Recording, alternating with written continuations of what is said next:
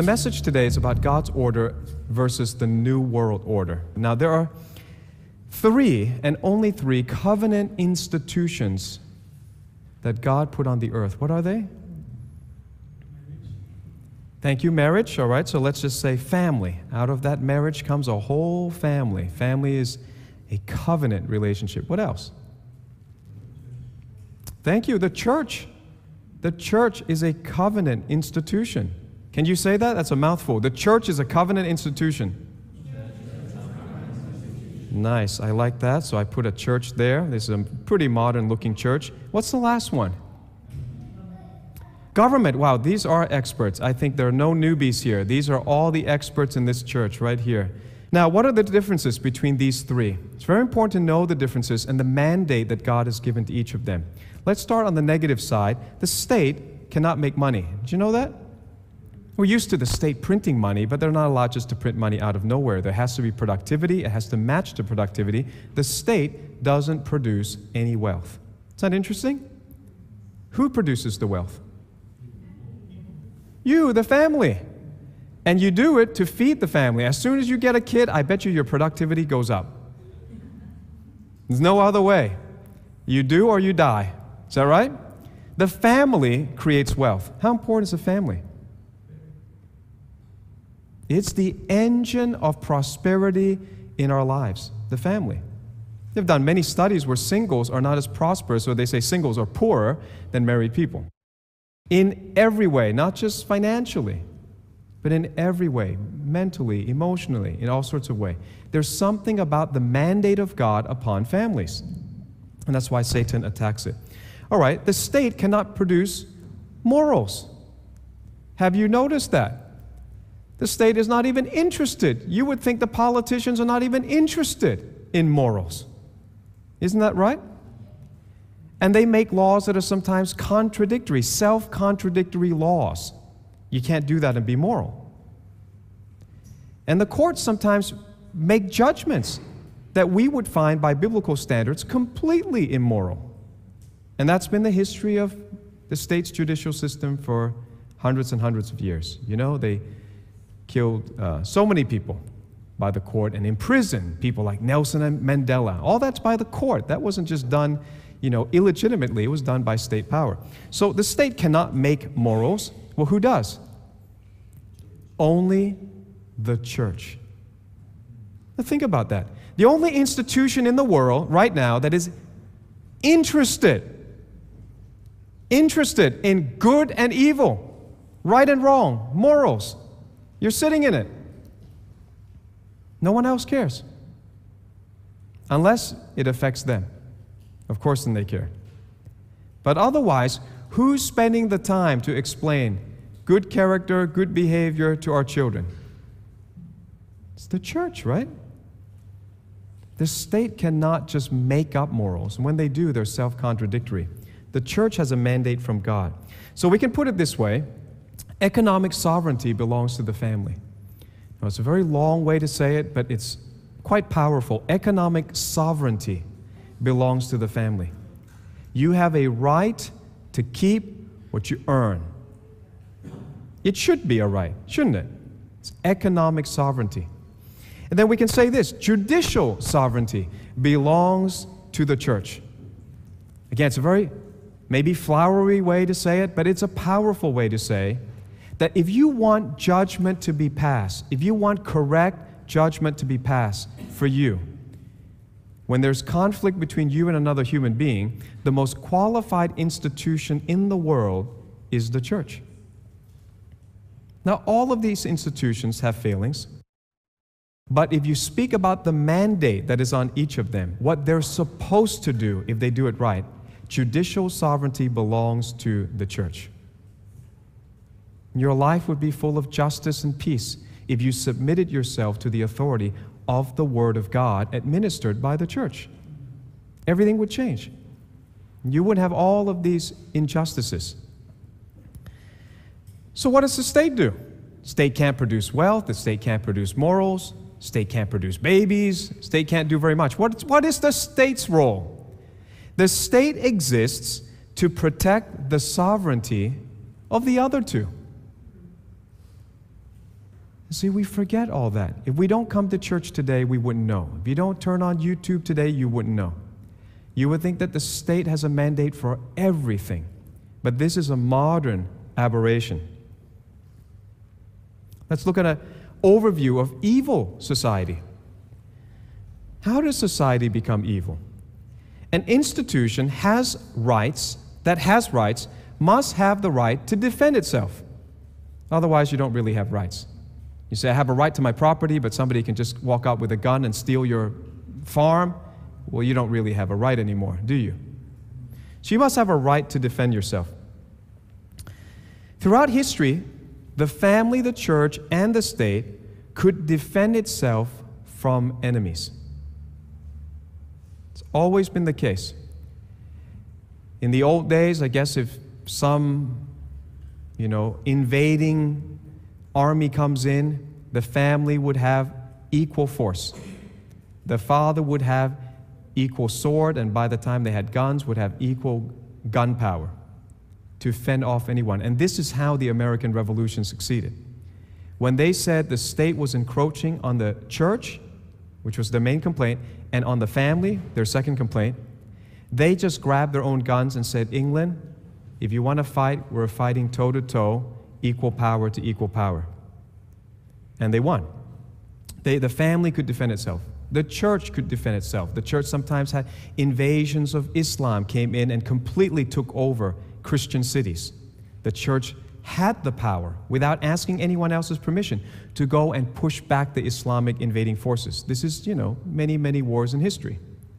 The family had the power, the church had the power, and the state obviously had the power. If one state invades another state, then, like China, if they're afraid Mongolia is going to invade them, then they have the right to build a wall. They have a right to climb the wall and throw spears and fire bombs and whatever else at the invaders.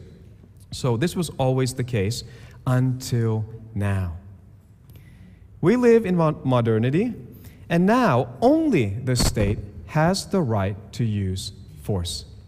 It's a very interesting situation right now. As the family and the church loses its right to defend itself, power is gradually transferred to the state. That means that there's no neutral ground. A lot of people think, well, if the church is weak, if I don't tithe to the church, if I don't support the church, it doesn't matter. It's just that one church. Actually, there's no neutral place. If the church does not carry out its mandate, if the church doesn't have the support of its own citizens, then you will transfer power to a rival institution. And right now, it's the state. The final stage is for the power of the nation-states to transfer to a one-world government. And that's called, by late George Bush's own words, the New World Order. How will that happen? There has to be a final transfer. There's another institution that's holding power. It's the nation-state. And you will see now that there is a crisis of nation-states.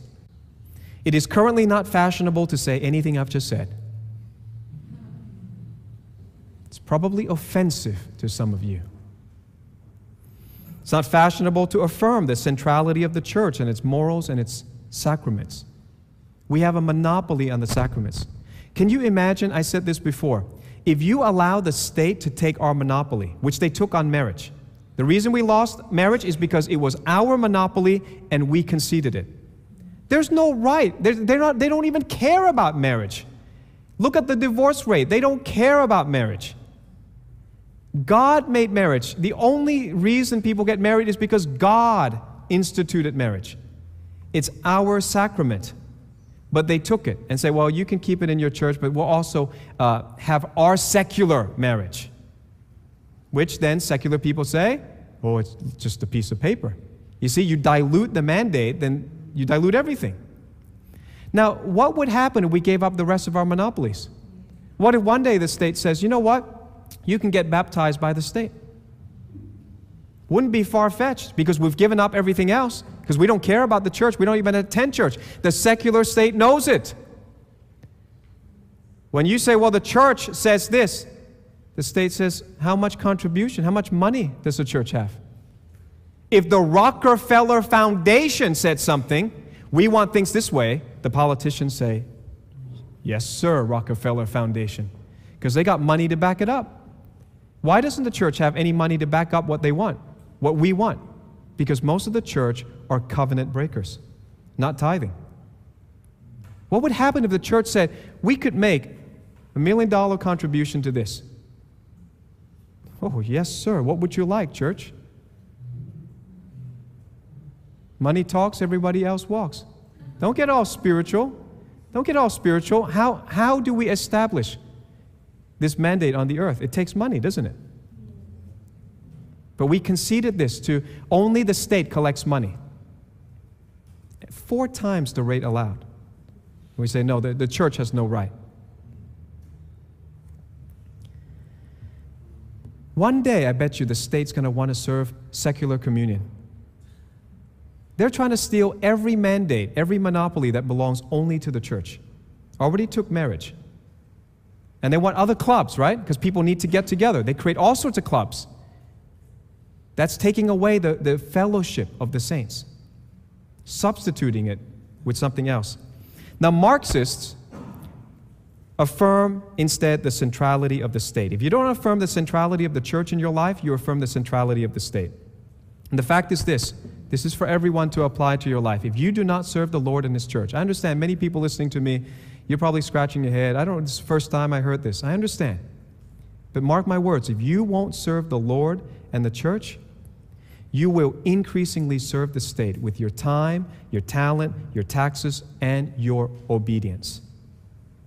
And the church, the state is now the only institution left with the power of force, with the authority to force you at a gunpoint to do what it wants. So when politicians say something, you're looking at jail time or the barrel of a gun. Why? Because when God says something, we refuse to listen. Say, well, it's my choice. God said it, it's my choice. I don't have to agree with God. I'm telling you there are consequences to our faith. There are consequences to the way we treat the church. So I'm asking everyone that's listening, if you don't belong in the church, make this your church home. I'm not even going to ask you to pray about it. We know that we're teaching you good things and God brought you here.